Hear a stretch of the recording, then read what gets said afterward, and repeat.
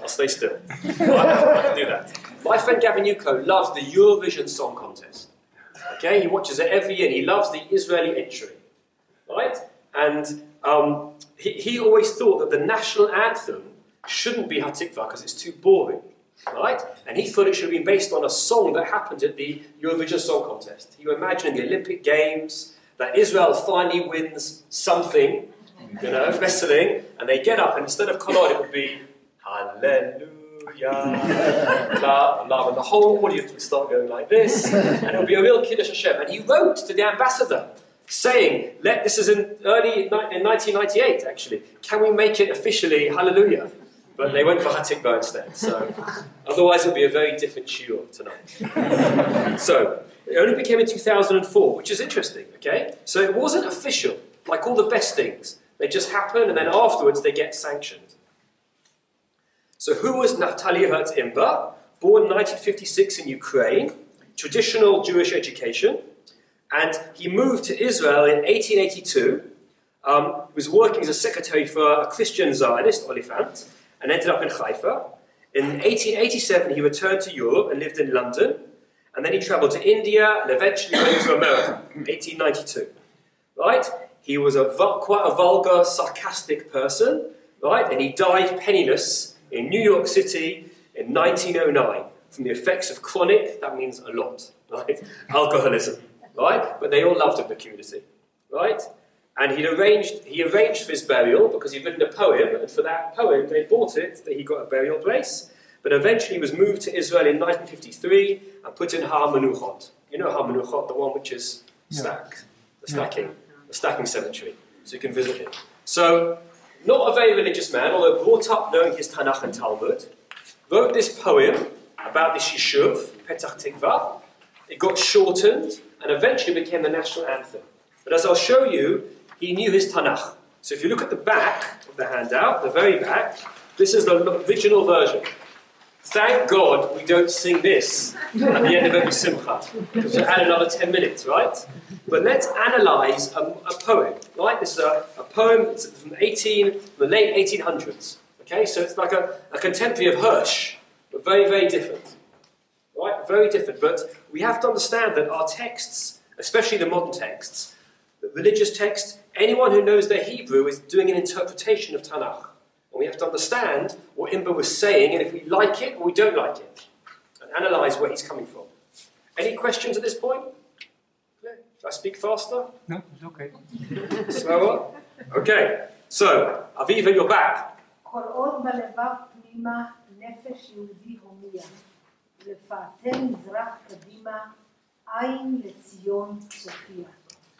long as in the heart within a Jewish soul cannot find rest, and Jewish glances turning east to Zion fondly dart. Okay. Oh, have you got the same version? Have you got the same words? Yeah, good.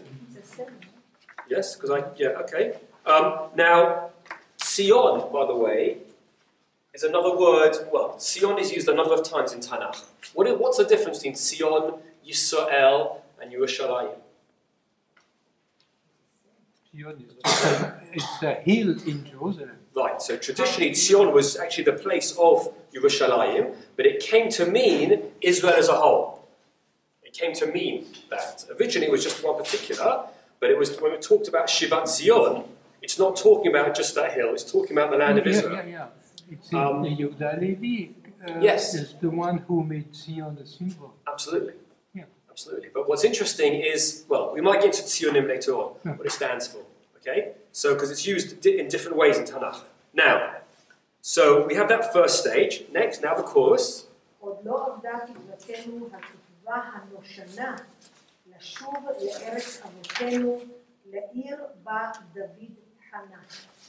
Our hope is not yet lost, the ancient hope to return to the land of our fathers, the city where David encamped. So you can see they've changed the end, right? The original was this, and they did Eretz Sion Yerushalayim. There's no Shanot Alpayim.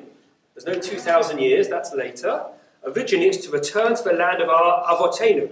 Eretz Avotenu is a classic phrase. It doesn't just mean our ancestors, it means Avot, it's like in Yaakov, right? Le'ir ba David Chana, that David camped there when he first came, right? So the first paragraph is, as long as we still look towards Israel, then Od lo avda tikvatenu. Our hope is not lost, right? And it's an ancient hope. So come back to where David was originally. So he's being more historical. He's giving historical context. Let's look at the next verse.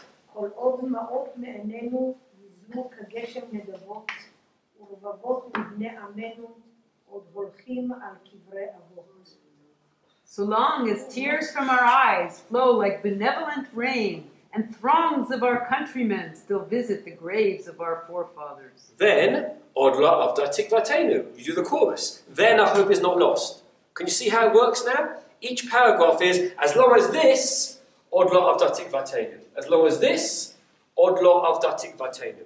If this happens, then our hope isn't lost. And he's going to give 9 different examples of what it is. So what's this next verse about?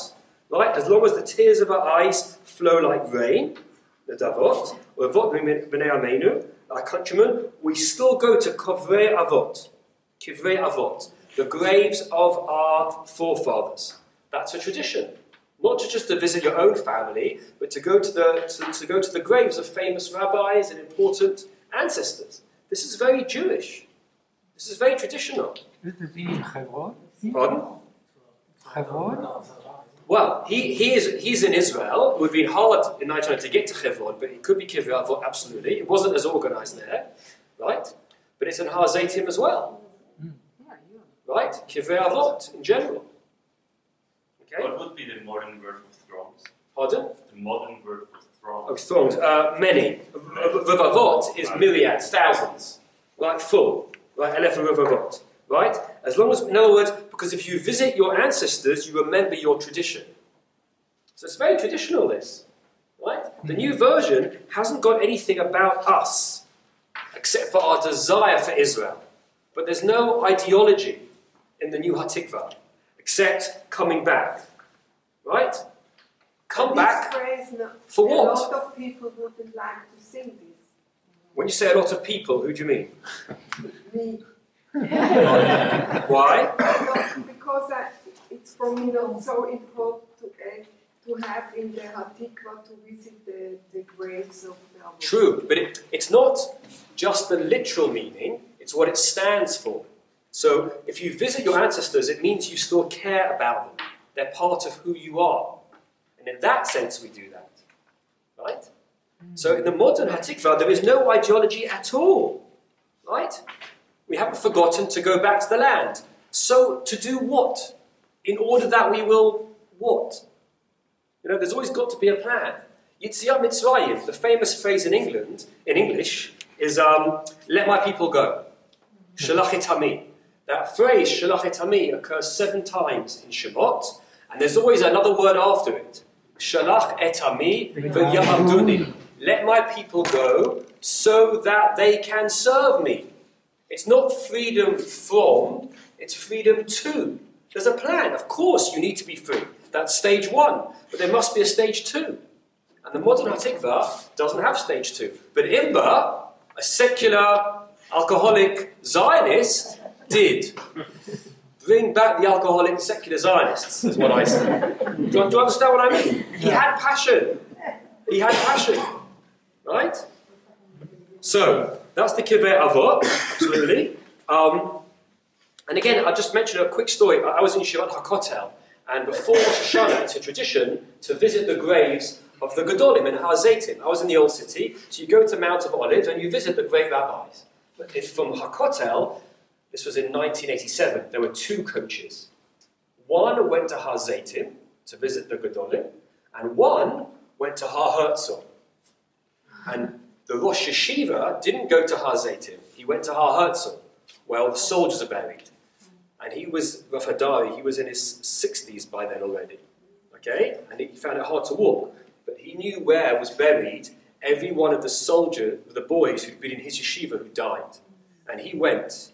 I was only 18, it had a big impression on me. He walked to everyone and said to him, and says, Hema tzadikim.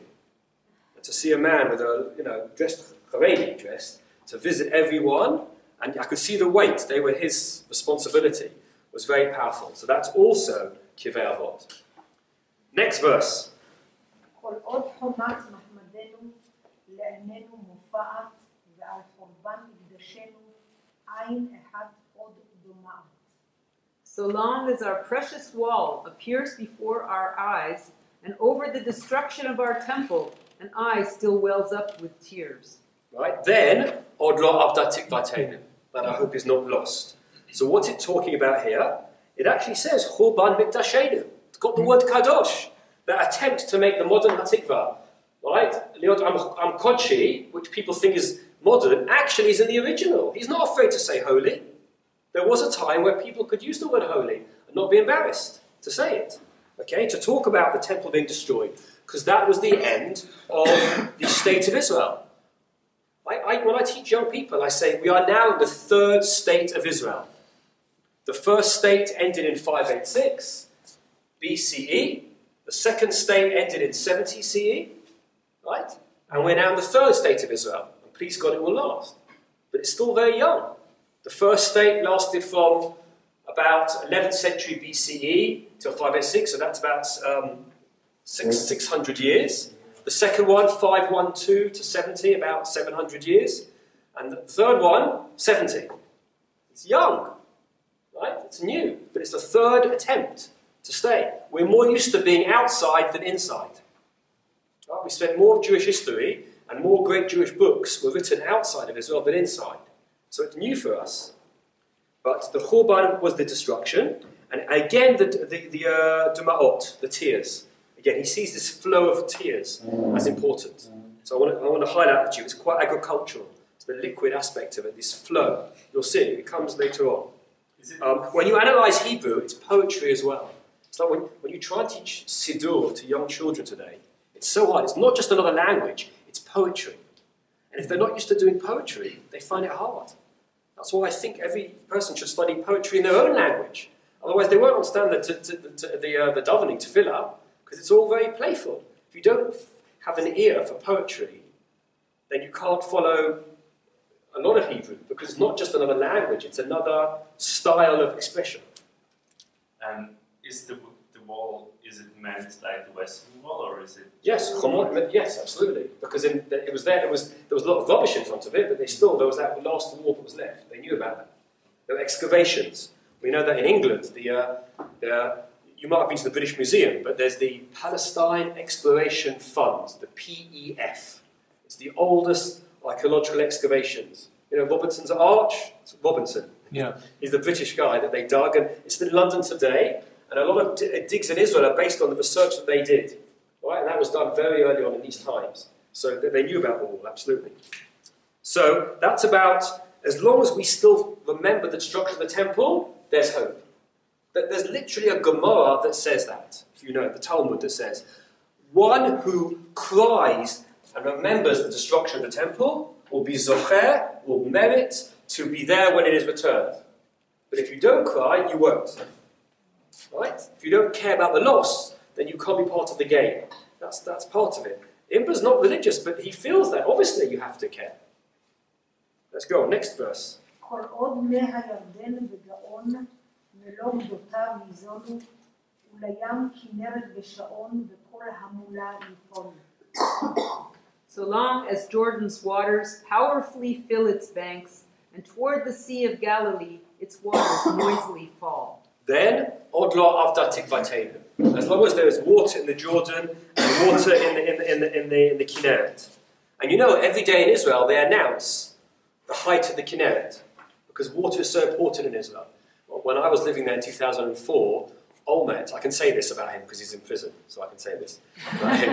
They didn't like him when he was mayor of Jerusalem, right? And he spent a lot of time around the world visiting communities and not being the mayor of Jerusalem. So they'd say the height of the Kinneret is this, and Olmert has been out of Israel for this many days. Every day they do the next day how long he'd been out of the country.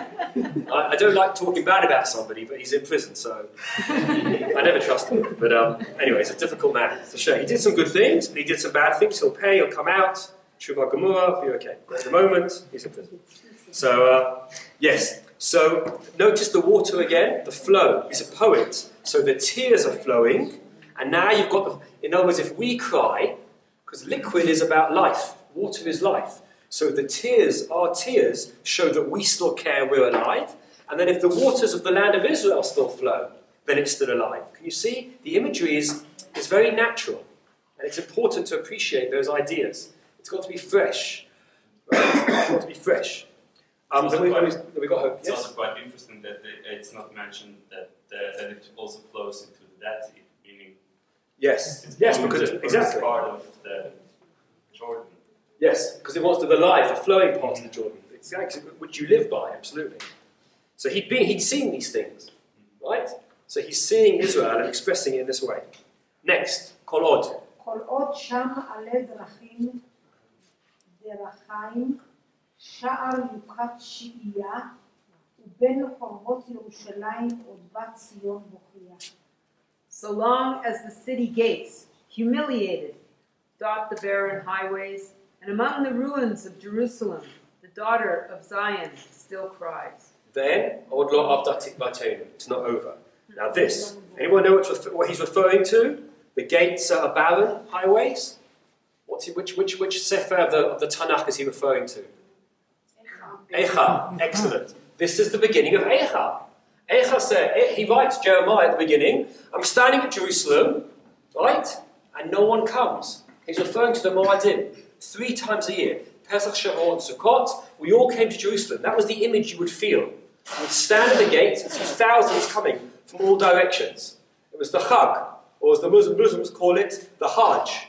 It's the same word. The Hajj, when they visit Mecca, is a copy of the Chag. It's the same word. That's what it is. So they would come, and he stands at the gates and no one turns up. Right? It's a shocking image at the beginning of Eicha, and he's saying, right? He's saying, as long as it cries, but then he says, so it's sad that's happened, but as long as we cry for that, he's basically saying, Tisha B'Av. Yeah. Right? If we still cry on Tisha B'Av, then it's not over yet. If we still care about the loss of Yerushalayim. And I teach, it's interesting, I'm sure here as well, less religious Jews don't do Tisha B'Av. And I was sitting with a whole bunch of gentlemen in St. John's Wood, I teach, and they're not so religious. And they do Shabbat, they come on Shabbat, Shabbos morning, and they do Pesach, Shavuot, Sukkot. But Tisha B'Av they don't do so much. They're not so. But they're strong Zionists. And I was talking about Tisha B'Av, and they say, well, we don't really go on Tisha B'Av. And I said, forget religion. Forget religion. If you're a Zionist, you have to do something on Tisha B'Av. Because Tisha B'Av was the destruction of the Jewish people. It was the end. It was the end of the state of Israel. It's a national holiday. As religious people, we express it through davening. But if you want to express it by reading a book and sitting and read Josephus and what happened, do that. But you can't do nothing. And I realised this, because the religious remembered it, people thought it belonged to the religious. And it belongs to the nation. Right? Tisha B'Av should be a day of mourning in Israel. Nothing to do with religion. Also, but it doesn't have to connect. We've missed the point. It's cultural. So and Imber could see that. So, next one. Kol Od. כל עוד דמעות טהורות, מעין בת עמי נוזלות, ולבכות לציון בראש השמורות, עוד תקום בחצי הלילות. So long as pure tears flow from the eye of our dear nation, mourning for Zion at the peak of evening, she still rises at midnight. Right? Then Od lo avdatik batenu. It's not over. Again with the tears and the flowing, he's got this flowing. We had flowing rivers, nozalot, right? And now we have flowing of the eye of our dear nation, right? Now what's he talking about here, right? Livkot Sion b'chatzot b'chatzi halelot. What's he talking about? On? He's talking, I think, about tikkun chatzot. Right. There was a tradition at midnight. Good evening. Good evening. We're learning Hatikwa. There you go. Thank you. There was a tradition to learn very late at night at the Kotel, to go there and to say prayers for Jerusalem being rebuilt. Have you ever been to the Kotel at midnight? Yeah. So I used to go at Kotel at midnight. You meet very interesting people at midnight at the Kotel. One guy comes up to me and he says, I know you. I was like, no, you really don't. He goes, Bemet, I recognise you. I said, where from? He goes, Sinai. Mount Sinai. Right? So, okay. It's very polite. Anyway, but he says if you still get up in the middle of the night, if you care enough to not sleep because you want to build again, then עוד לא עבדה תקוותנו. And the next one, let's keep going. כל עוד נטפה דם בעורקנו, רצו ושוב יזולו, ועלי קברות אבותינו, עוד עגלי טל ייפולו. Okay, this is a very complicated one. Go on, English. So long as blood drips in our veins, flowing back and forth, and upon the graves of our fathers, wisps of dew still fall. Okay, now there's two examples of liquid going on here, merging together. Can you see? We've had the tears of our ancestors, right? And now we have the tears, we have the blood flowing in our veins. And now we have the dew on the graves. It's not our crying on the graves, but the dew of nature rebirthing on the graves. You'll see why this is all relevant where he got it from, right? But the imagery is very powerful. Must have gotten it from Churchill. Pardon? Must have gotten it from Churchill. Well, because it sounds so, right, but blood, sweat, toil and tears. Yes, yes. That's good. Well, when I finished my smicha, we graduated, I spoke on behalf of the students, and I said smicha is blood, sweat, toil and tears, because you learn all about blood in smicha. And the minute you stop. Anyway, yes, absolutely. So, but what's interesting, by the way, these phrases, right? The blood in our veins, and then Rutzor v'shov yilozu, flowing Rutzor v'shov. Anyone know what Rutzor v'shov is all about? Any Hasidim here? Chassidut? So there's the problem, we all get different kinds, we're Haredi or modern Orthodox or Hasidish or Sioni, we need to be everything. Rutzor v'shov is a very important idea in Chassidut. It's in the, first of all, the Chazon Yechezkiel. Absolutely, it's chapter 1 of Yechezkel. And the Kabbalistim made something about it, and the Chassidim took it. Yes. So what Server Shop means to go forward and back. Yeah. So Ezekiel chapter 1, the two most dangerous chapters in the Bible are Genesis chapter 1, Reshit Perek Aleph, and Yechezkel Perek Aleph. You're not supposed to read them. They have government health warnings on them. Right? You shouldn't read it. Right? If you look at the article, it says if you read this, you mustn't draw. Chapter 1 of Bereshit is very complicated. And Ezekiel chapter 1 is this amazing vision of a chariot with 4 heads. And the article says you mustn't draw it. If you do, you'll be destroyed. I drew it.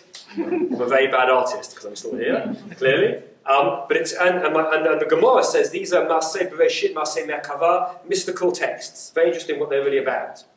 But in that text, it talks about sparks flying backwards and forwards. And the Hasidim use this as a metaphor for our relationship with God. Because the Gemara and then the Rambam always talked about the hierarchy. God is here, we're here, and there's different levels. But it's very much descriptive. It's static. This is here, this is here. The Hasidim said, you've got to go up and down. You've got to move up the ladder.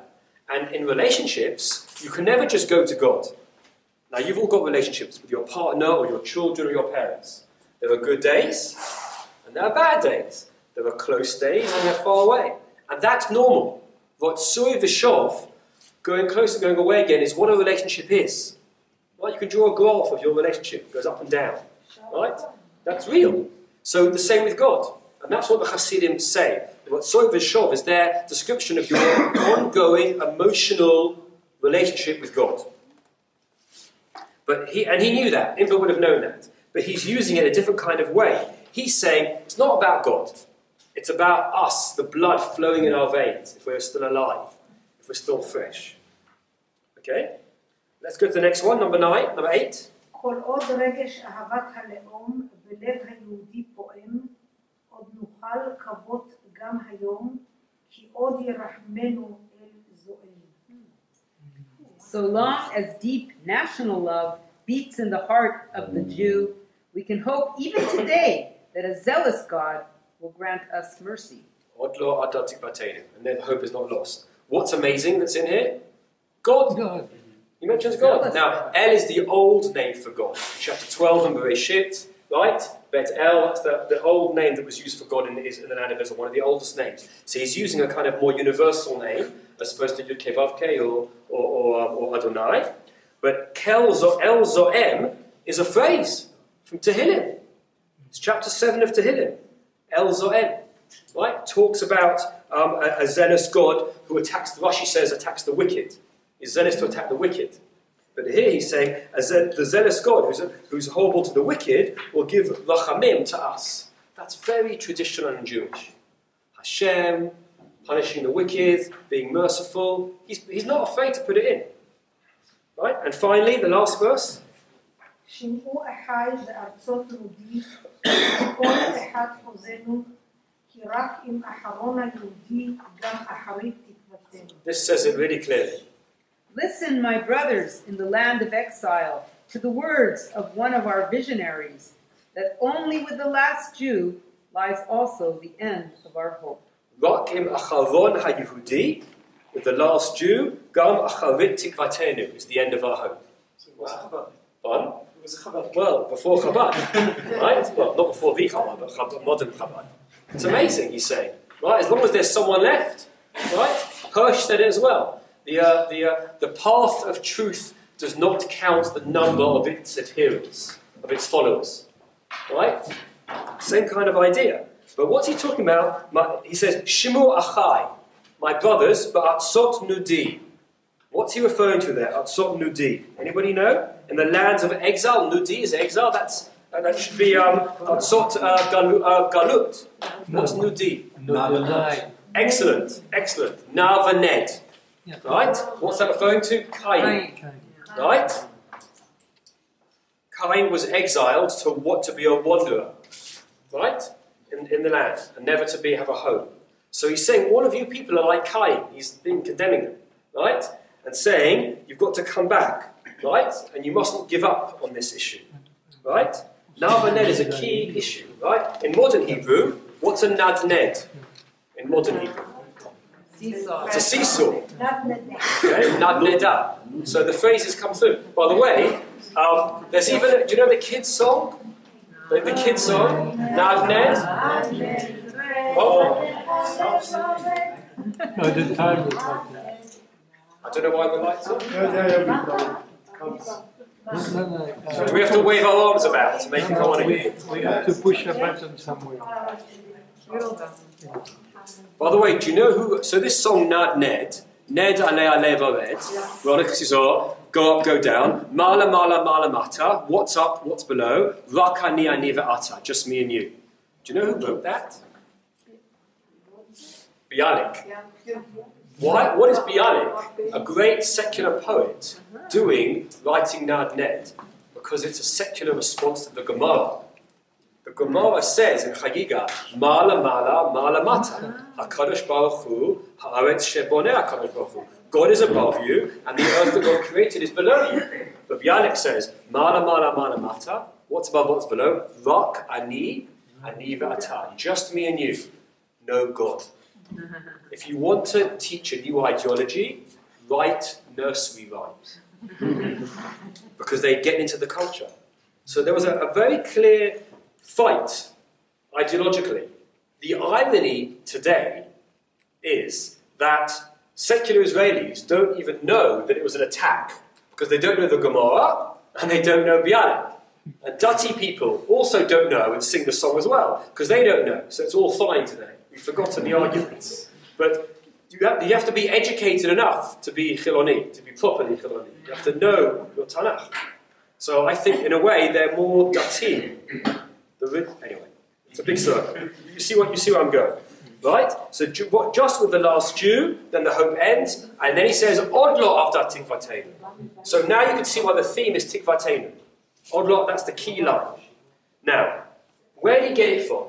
What was he basing on? We've shown you that he was quoting from Eicha and Tehillim and Yechezkel, all over. It's natural. If you know your Tanakh, you can't help bring it alive. Just like English people quote Shakespeare, right? And Russians quote Russian literature. And Swiss people quote... I don't know. Quote the commission for discussing quotes. Do you know what I mean? No? Surely something? We're not Swiss. You'll tell me. But the point is, it's part of who you are.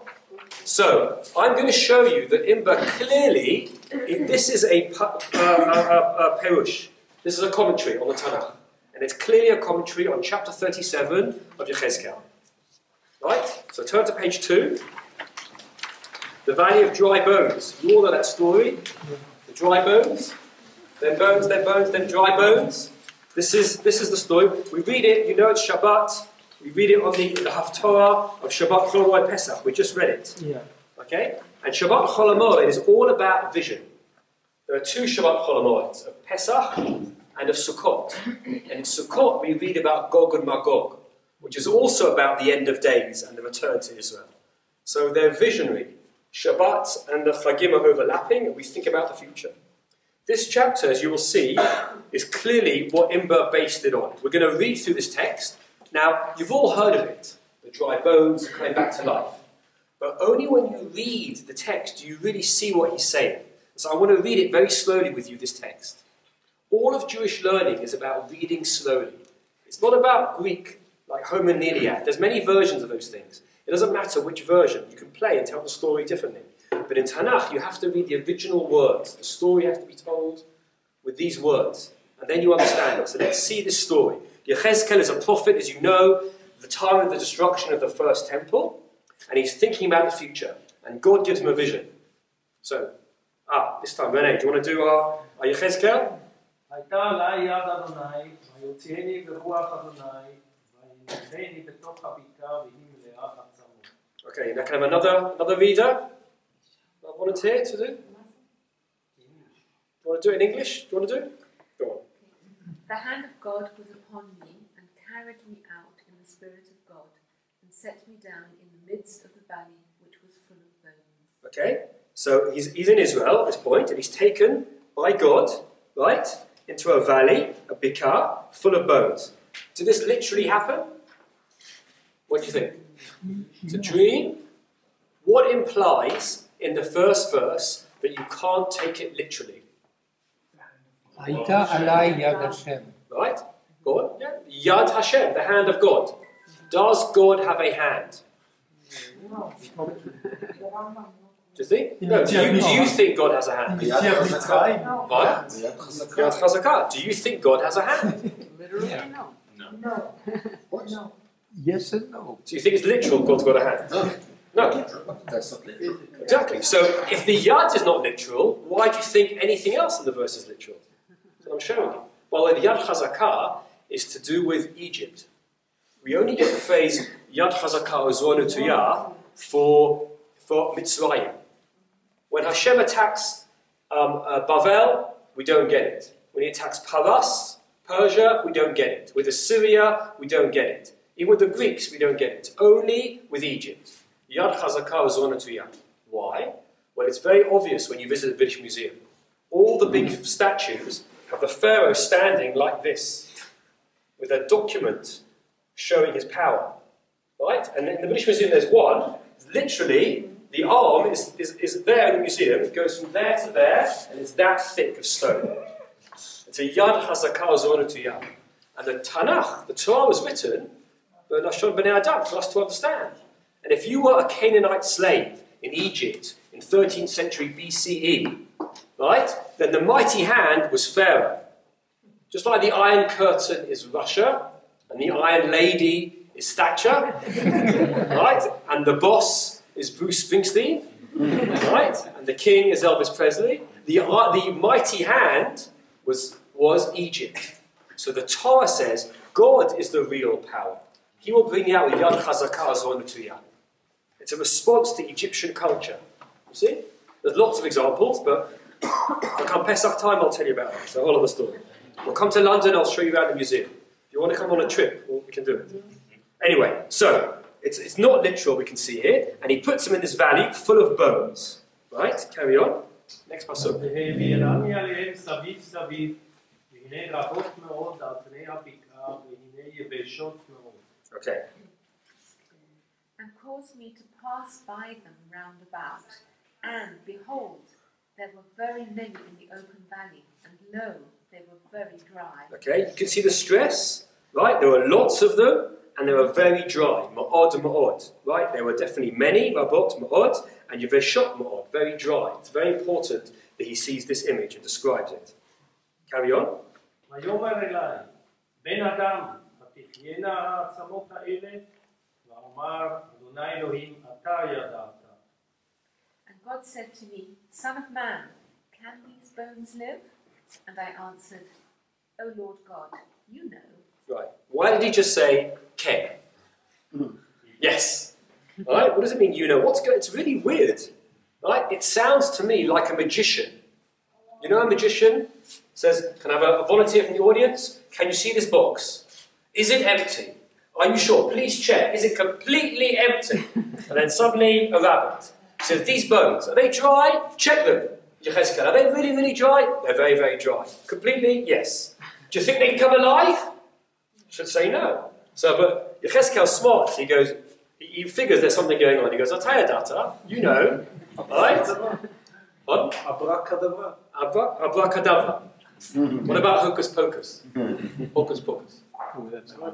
Exactly. So it's Latin. Okay. It's interesting. It's interesting these origins. But abracadabra is not anywhere in the Kabbalah, by the way. It works, but we never use that phrase. Okay. It's interesting to know. Anyway, don't worry about that. But the point here is he's showing them something. An image is very important. It's not just he's going to give a message, but the images are very important. For the prophets, the images were everything. They were movies. They brought things to life, and you didn't forget it because you had an image in your head. That's what they wanted to do, to plant an image in your head of these dry bones. And it's huge, by the way. Saviv, he's flying. I imagine he's kind of flying all around. He's being taken to see this huge valley of bones. It's a great, powerful image, right?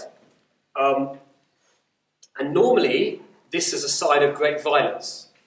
I love movies. If you hear my show, I often quote movies. And in great movies, there's always that shocking moment where they turn, you think the guy's a good guy, and you turn a corner, and there's a big valley of dry bones, and you realise they're a bad guy. I mean, literally in the cinema now, right? Just come out now. Guardians of the Galaxy. There's a scene like that. I'm sitting there going, dry bones. Like that. Right? Biggest film out at the moment. And every so often in the cinema, you see a great valley of bones. Okay. So, what happens? Next, Vayomer. ויאמר אלי, הנבא על העצמות האלה, ואמרת להם, העצמות היבשות שמעו דבר אדוני. Again God said to me, Prophesy upon these bones, and say to them, O you dry bones, hear the word of God. Okay, that's crazy. Now, prophets mostly fail.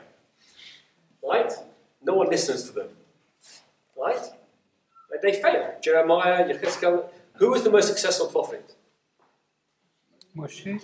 Well, Moshe was a prophet, quite successful, but they moaned a lot to him as well. This prophet, he just said a few words and the whole world changed. Jonah. Right? Yeah. You have sinned, they completely changed. And he didn't want to be a prophet. Right? But the others went on, even Moshe went on and on and on, they didn't listen to him. Right? And Moshe said, as soon as I die, I know you won't listen to me anymore. You won't listen to Yoshua. That's because Right? Jonah prophesied to Goyim. Could be. Could be. That's a nice dig at ourselves. Yes. It's about being shamed. I knew one rabbi who said, I don't care what part of the Jewish people you're part of, as long as you're ashamed of it. Right? So, it's a great line. Anyway, so, yes. So, a prophet, the biggest challenge is to convince people. And most prophets, that was the hard bit. When God appeared to them, they said, no one's going to listen. Moshe said, no one's going to listen. Why choose me? Right? Now, this is the ultimate. God goes, I want you to prophesy to them. He goes, but they're not even alive. I don't even have a chance. I don't have a standing chance. They're not even alive. They're really dead. They're not a bit dead. They're not recently dead. They're totally dead. This is, if you know Monty Python, this is the dead parrot sketch. It's completely dead. There is no life in these bones. But I'm being playful, because that's what Tanakh is. Tanakh is a comedy, it's a movie, it's totally alive. Once you get inside it, that's what it is. So I'm trying to loosen up the seriousness, to make it real for you, right? It's just as alive as any movie that I see. Okay? So he says that, okay? And he says, I want you to listen to me, you bones. So that's how mad this is. It's like when the angels appear to Abraham and they say, you're going to have a child. And what did Sarah do? She laughed. Right? Because she never would. Right? God does the impossible. So let's keep going. Next verse. כה אמר. כה אמר אדוני, אלוהים לעצמות האלה, הנה אני מביא בכם רוח, נחייתם. Thus says the Lord God to these bones, behold, I will cause breath to enter into you, and you shall live. Okay, now remember, this is not what he's saying yet. God is telling him to say this on behalf of God. Right? He's going to say to him, you've got to say to them that the life will come into you and you'll live. What does that remind you, by the way? Of the Spirit will come in and they'll live. Of Bereshit. That's what happened in Bereshit. God breathed in to man, right? Vayipach ba'apav ruach neshama. Right? God breathed life into him. Right? God breathed into Adam's nostrils. By the way, do you think God has a mouth? No. So when it said God breathed in, do you think it's literal? No. How long do you think it took? 1 second? 2 minutes? 5 million years? Right? It's crazy to read these purely literally because they're clearly not. Right? This could be a way of describing that. And what about the second example in Tanakh? Pardon? Where you have like the prophet which is going back to the little child which is dead and now Yes. Elisha. Yes, exactly. That's another issue of coming. So Is Elisha that does also it. literally, or Well, we can get to it. We'll look at the Rambam and see. I'll come back another time and tell you, but we have to work out verse by verse. But each one is interesting. Okay? Good, yes. Next one. ונתתי עליכם גידים, ועליתי עליכם בשר, וקרמתי עליכם אור, ונתתי בכם רוח, וחייתם וידעתם כי אני אדוני. And I will lay sinews upon you, and will bring up flesh upon you. Sinews is like the beginnings of limbs, the beginning of the blood. Tendons. Right? Tendons, yeah? And cover you with skin, and put breath in you, and you shall live, and you shall know that I am God. Okay, so it's not just that you're alive. Remember, you're not just free, but alive to know God. Know God is consciousness. It's the last level. You're not just alive, but you have... Do animals know God? Right? They don't have a consciousness like we have a consciousness. It's very different. Pardon? We do know a bit. There's a great book, if you want to read, by Raymond Tallis called Michelangelo's Finger. You know? Right? And the whole book, it's a philosophy book, it's about pointing.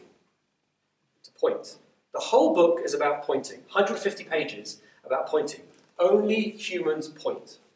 If I go like that, you will follow my pointing and look at the clock. If you go like that to a dog, you look at your finger. Right? And it's interesting, there's a different level of consciousness, right, between us and animals. Now Darwin, I'm a big fan of Darwin, argued it's just a level of degree, right? But we think it's an order of kind. But there's a different consciousness. I think we evolved. I think consciousness evolved, but I think that only humans have consciousness. So we have both of those. It's a long story. But anyway, so we have that letter building each step. By the way, can you see the body's coming back to life? Well, again, if you watch Guardians of the Galaxy, there was an image of that as well. But there was Robbie Williams, this pop star, did this song called Rock Steady or Rock something, where it was all about being a pop star and everybody wants you. So all these women are around him and they grab his clothes and then they start grabbing his flesh until he goes down to just the bare bones. But it was originally him. The best version of it, do not watch this, is Martin Scorsese's first movie. When he was in college, in film school, he made a short film, 15 minutes long. Even describing it to you will scare you. It's called The Shave. The Shave. And it just shows a man shaving. But he doesn't stop. Even just describing it to you, that's how good it is. You watch this, I never forgotten it. I don't know how it was on TV sometime, whatever, but it's about building. So this is the reverse. It's coming back to life. Well, for each stage. Let's keep going. וניבאתי כאשר צוויתי, ויקול הנוגי והנה רעש, ותקרבו עצמות עצם אל עצמו. Okay. So I prophesied as I was commanded. So you can see there's a change now. Until now, God's saying what to do, and then, right, it's now, he's telling him what to do, and now he does it. Just like, by the way, in creation.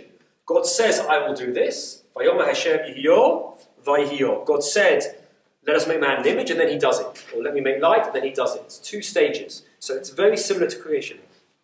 And as I prophesied, there was a noise, and behold, a shaking, and the bones came together, bone to bone.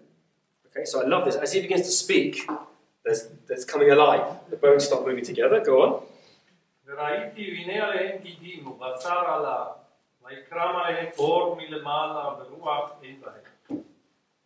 And when I looked, behold, the sinews and the flesh came upon them, and the skin covered them above, but there was no breath in them. Okay, so even though he's recognizing the change, he's still noticing what isn't there yet.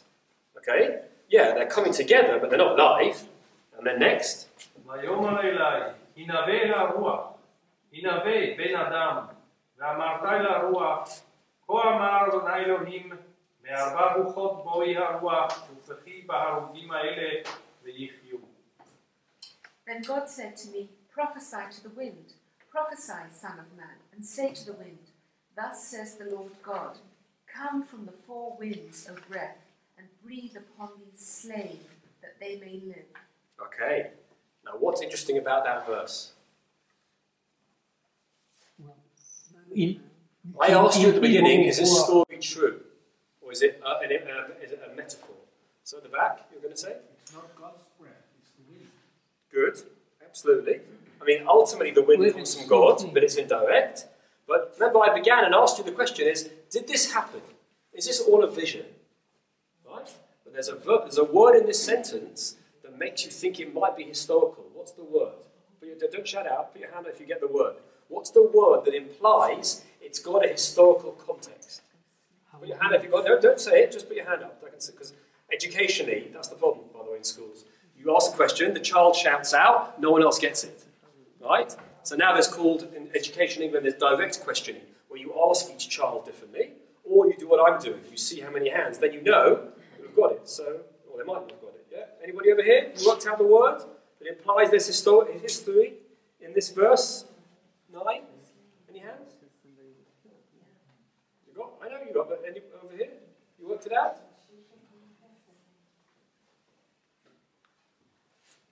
What do you think? Over here? What do you think the word is? Harugim. They were killed. What does it matter what happened to them? Who these people were? If they were slain, you want to know, well, who killed them? Why are they killed? This gives a ring of truth about it. The Gemara we're going to see, we go till, I was told 9:45 or 8:30? What should we do? 9:45. Excellent, fine. 11:45. That's British. In England it's 8:45. Yeah. No, whatever. Always finish early, that's what I say. Right, so the Gemara gets really excited. The Gemara says, is this real or not? Who were the Harugim? They have a field day. They get all excited. Who are the different people that were killed? Anyway, so it says there that they were killed, and he breathed on which they should live. And the next verse.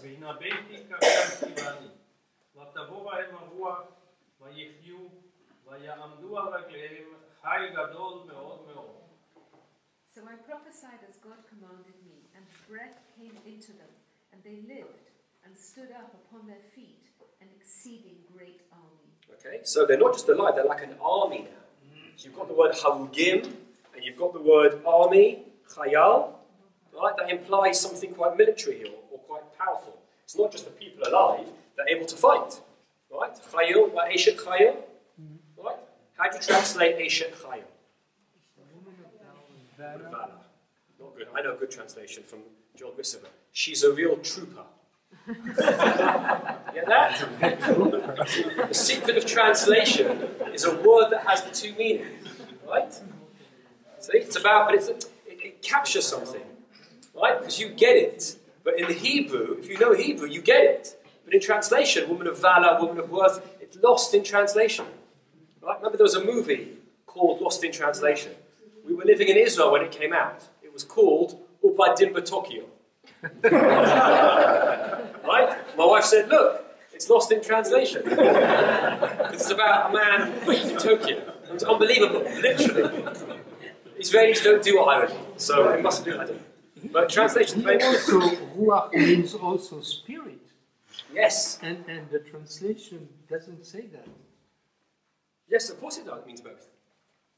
Right? But just like in Genesis chapter 1, Ruach Elokim merachefet al panei hamayim, the Spirit of God hovered over the face of the deep. So, does the Spirit of God, is it spiritual? Is it a wind? Why does it hover if it's really spiritual?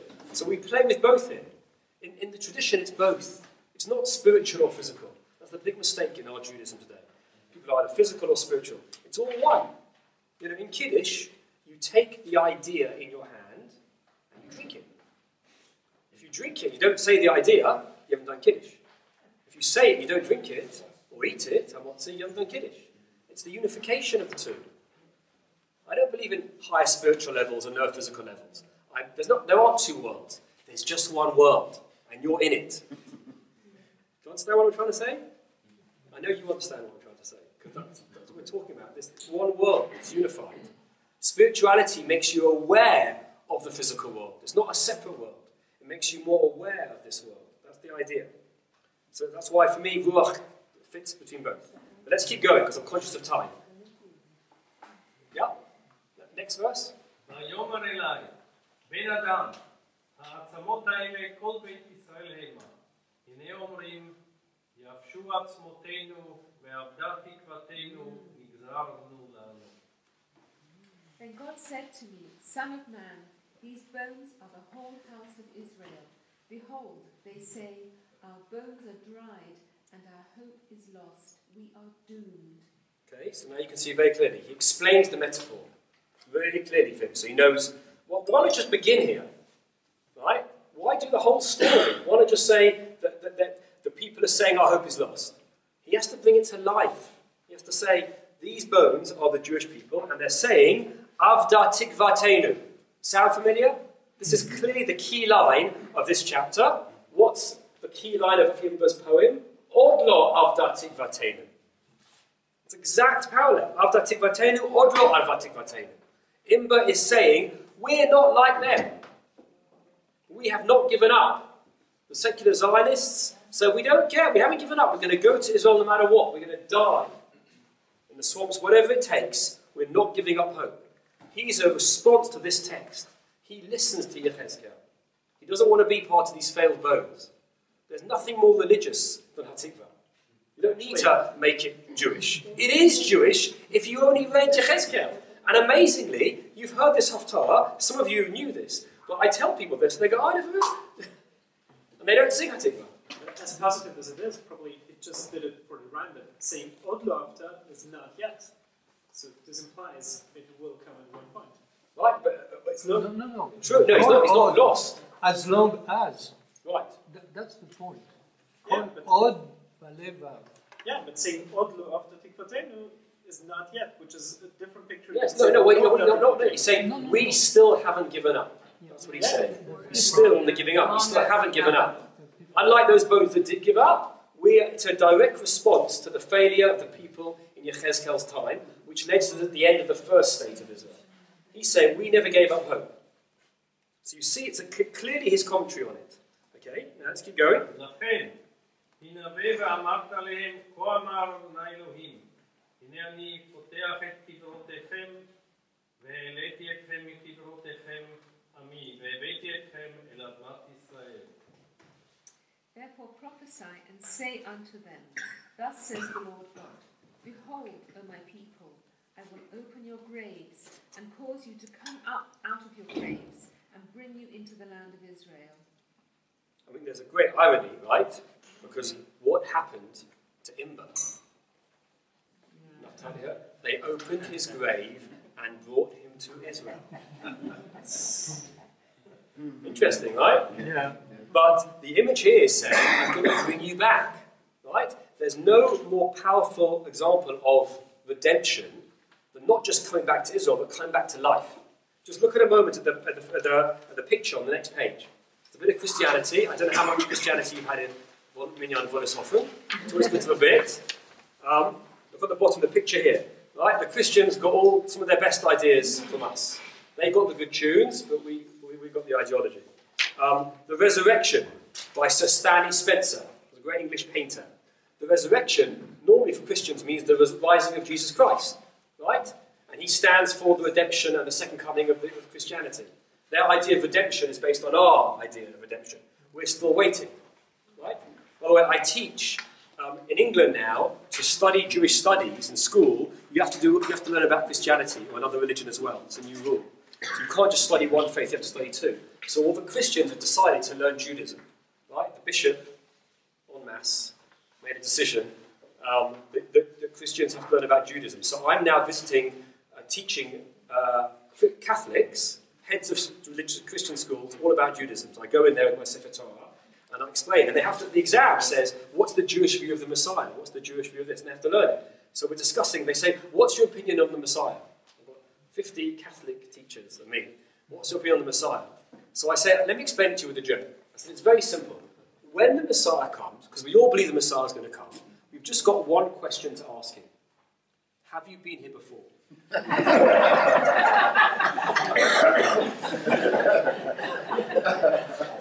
And if he says yes, then all of us Jews have to rethink.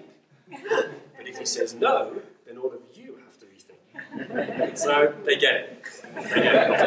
Okay? So it's an important issue, right? But we're still waiting for the return. But remember, you think when I say the resurrection, you think Jewish Christian. And when you hear the word redemption, you think Jewish. But now that you've read Yechezkel, resurrection is Jewish. It's the ultimate redemption. Even that they got from us. And this painting, so Spencer, remember, he's a Christian, but he's English. So he makes everything English. So instead of the resurrection happening in Jesus and in Israel, in Bethlehem, it's in the churchyard in Cookham, the village in Berkshire where he lived. He thinks of his own resurrection, of his own country, of his own little village, and the grave. Can you see the grave's open and everybody gets up? Right? When I first saw this painting, I thought of the Valley of Dry Bones. Unknowingly, he's actually doing Yechezkel, right? Which is that we come back to life. The Jews come back to life. Now let's go back to the text. So we've got to that one. We've got 2 verses to go. Verse Yud Gimel. וידעתם כי אני אדוני בפתחי את קברותיכם ובהעלותי אתכם מקברותיכם אמין. And you shall know that I am God when I have opened your graves, O my people, and brought you up out of your graves. Okay, so knowing is important. You'll be aware. Last verse, ונתתי. ונתתי רוחי בכם, וחייתם, והנחתי אתכם על אדמתכם, וידעתם כי אני אדוני דיברתי ועשיתי נאום אדוני. And I shall put my spirit in you, and you shall live, and I shall place you in your own land. Then shall you know that I, God, have spoken it and performed it, says God. Okay, so I'm going to put you in your own land. I'm going to make you come alive. It's all just like creation, right? Even putting in your own land is like creation. Anybody know why? Where was Adam made? Where was he made? Where was that earth from? Was he in Eden? Read the chapter 2. Go home tonight, read chapter 2. It's not. He took earth, made Adam, made him come alive, and then he put him in Eden. He wasn't in Eden. Where was he? That's a great question. Another time, right? It's a good question. I read the text very carefully. You read slower. Read slower. But it doesn't matter at this point. The importance here is it's paralleling creation. Right? I'm going to put you in Israel. I put him in Eden. I made him come alive. This is the rebirth. So the rebirth of the Jewish people is the same as the rebirth of creation. Right? It's Bereshit and Shemot and Yechezkel is the same. Bereshit is creation of the world. Shemot is the first creation of the Jewish people. They both have an ark. Right? Tevat Noach, Tevat Moshe. Right? They both come back to life. There's lots of parallels. I'm sure you've had lecturers do this stuff with you. There's a rebirth thing going on. So this text is all about the ultimate rebirth of the Jewish people. What's amazing is, and Imber didn't see it, and Yechezkel didn't see it, is that you look at Israel today, it's literally rebirth. A rebirth of a language, that's impossible, right? Rebirth of the land, reclaiming the swamps, of a culture, startup nation, all these levels, it's a real shock, right? The only other country that's managed to bring language back to life are the Welsh, right? And when I was at university, I met a Welsh guy, and he was telling me it was an amazing thing. I said, how did you do it? He said, it's very simple. We did the Ulpan method. Welsh guy, not Jewish. I said, what? I studied physics at university. He said, we did the all-pun method. What are you talking about? In Wales, they watched what happened in Israel, and they learned that method. They brought over all-pun teachers to teach them how to reteach a living language. Just look it up. Nowadays, just look everything up on the internet. Don't believe me. Don't believe a word I say. I'm a rabbi. Okay? I'm also a doctor, so maybe you can. But it's an amazing thing. So these are literal rebirths of Israel and described originally in this dry bones. And that's what we say at Chol HaMoed Pesach. But I want to show you, turn over, I want to show you the power of the parallel on page 3. I've laid out here very neatly for you the different stages of the rebirth. And unsurprisingly, there are 7. Okay? So you have the dry bones, and the bones are Israel. Noise and shaking, you say to the bones, our hope is lost. The bones join together, God opens the graves. Each one parallels, knowing God is the huge army.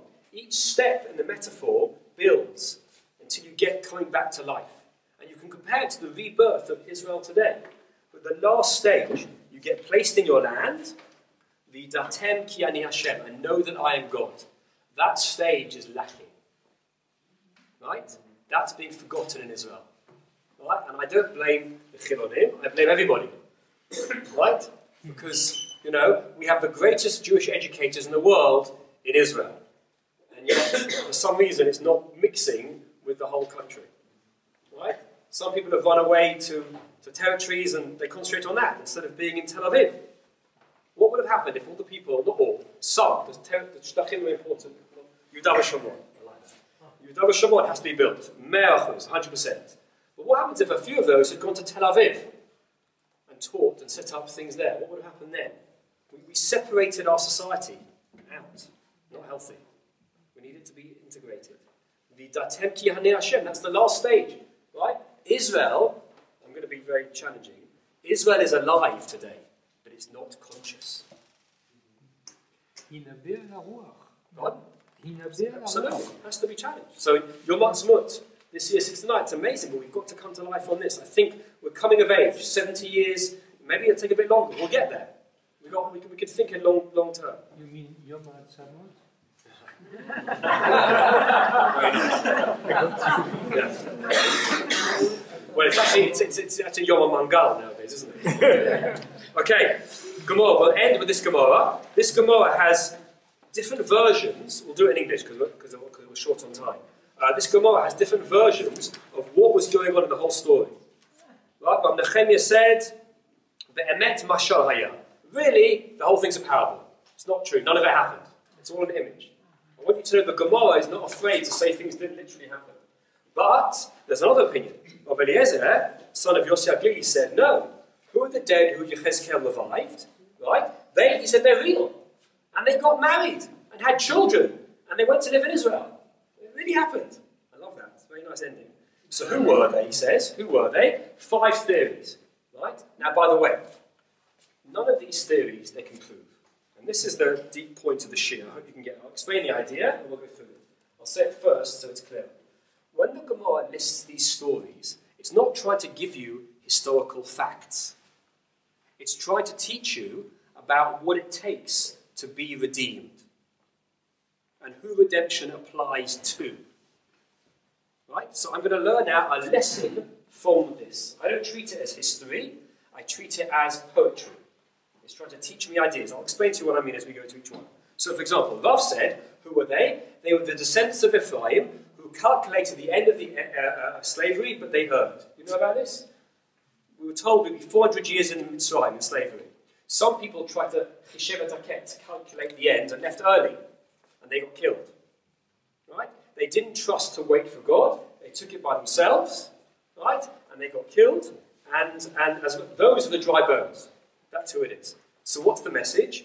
Even people who don't listen to God and do it their own way, they also, Shivat Zion applies to them. So sometimes the Datim will say to the Chilonim, you shouldn't have forced God's hand and gone back. Right? God forbid, but there are some Haredi texts that say the Holocaust is because of the Tzionim. You heard that one? Yeah. Right? Yeah. Pardon? Satmar, exactly. Right? The Holocaust is because of the Haredi. It's because of the Tzionim. Right? The Zionists caused it. By the way, the Zionists say that the Holocaust, some of the Zionists say the Holocaust because of the people that weren't Zionim. Right? So Rabbi Sachs wrote an essay saying, if I can learn the exact opposite from the same event, then I can learn nothing. And the Holocaust is a black hole. It just sucks in. You can't get past it. You can't learn out of it. You can't get out of a black hole. You can just stand in front of it, but you can't learn out from it.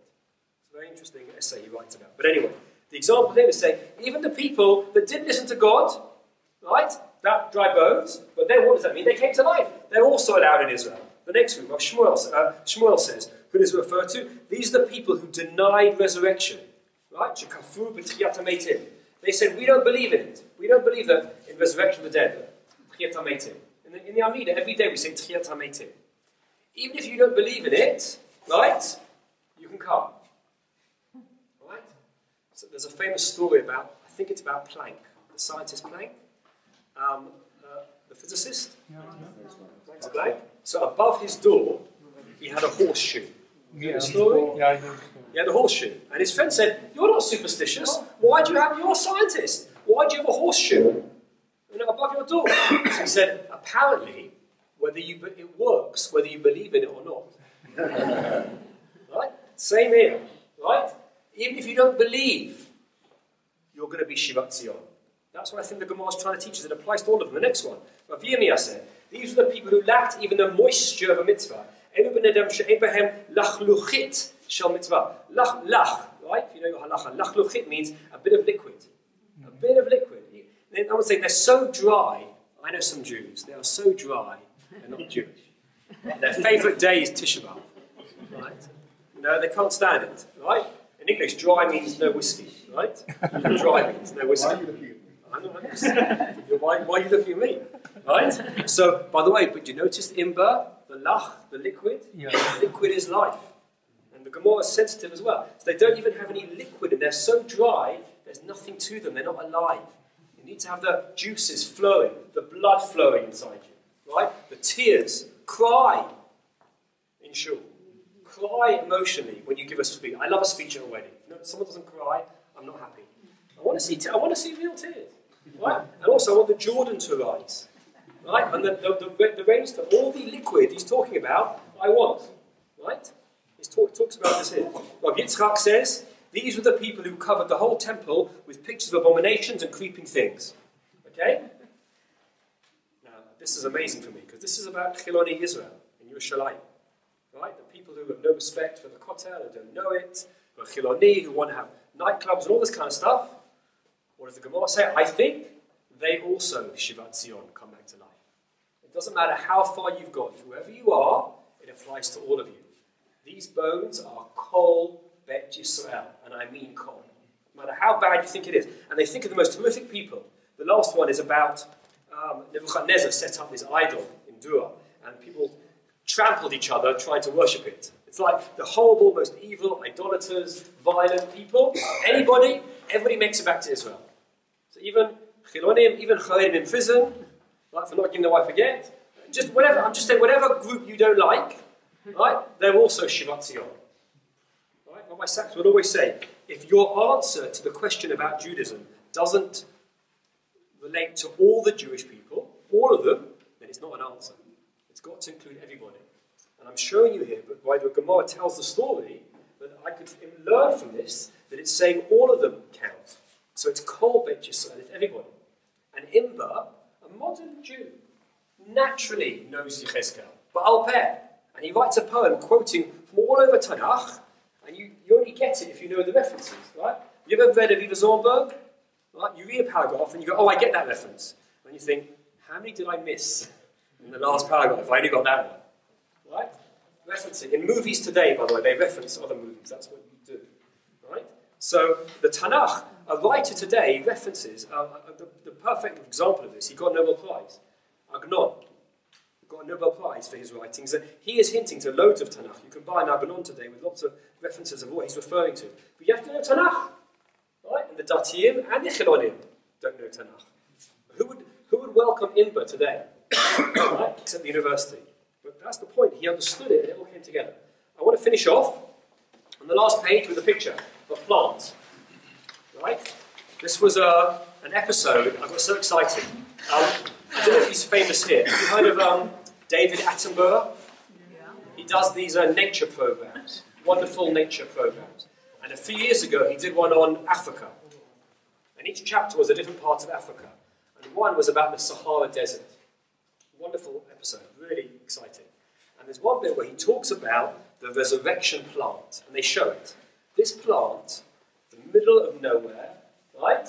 And it grows in a bit of water, and the water runs out and it just dies. For years. Right? And then it breaks away from the ground, and it's dead, completely dead, and it rolls. And eventually lands, years later, where there's a puddle. And then it grows again. Unbelievable. It looks like it's dead, and they call it the resurrection plant. These are poikilohydric plants that can survive extreme dehydration, even over months or years. Some are... have been sold in. Some have been long sold in their dry, lifeless form as curiosities. So you sell them dry, and then you add water, and they grow. The Israeli Persian buttercup, native to Israel, is a survivor wildflower that thrives under the dry, harsh conditions. Right? That is the Jewish people. Right? We look almost dead. You add a bit of water, it comes back to life. You take a little Jewish community, almost dead. You add water. Some exciting Rabbi comes to the community, or a new program, and suddenly it comes back to life. And all your calculations don't work. That's what we are. We are dry bones coming back to life. So when you sing Hatikwa, you are quoting, without realizing it, Imba, 150 years ago, all the way to Yechezkel, and you're saying to Hashem, I still read Tanakh, I still visit the Avot, Od lo avda tikvateinu. It's very powerful when you know the huge history behind it. Thank you very much.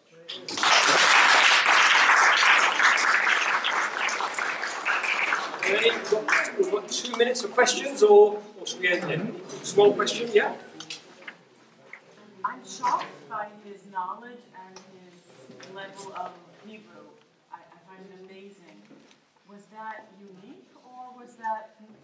It was the educated class, Zionists, but he had a religious background.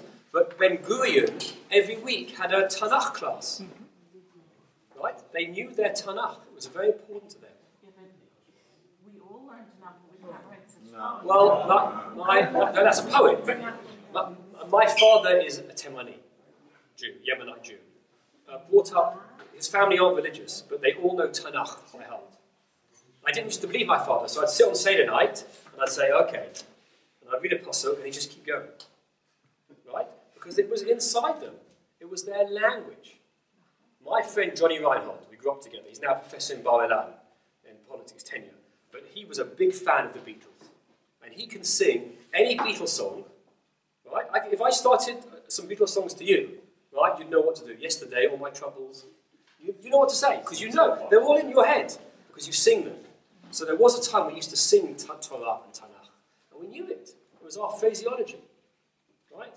So there were others who also wrote such Absolutely. poetry? Yes, absolutely. There's a lot of and Yehuda Halevi in the medieval period wrote poetry on these kind of issues of Tanakh, because it was our Shakespeare, Lahavdil, right? But it was our, and we could quote it, and it was what you knew.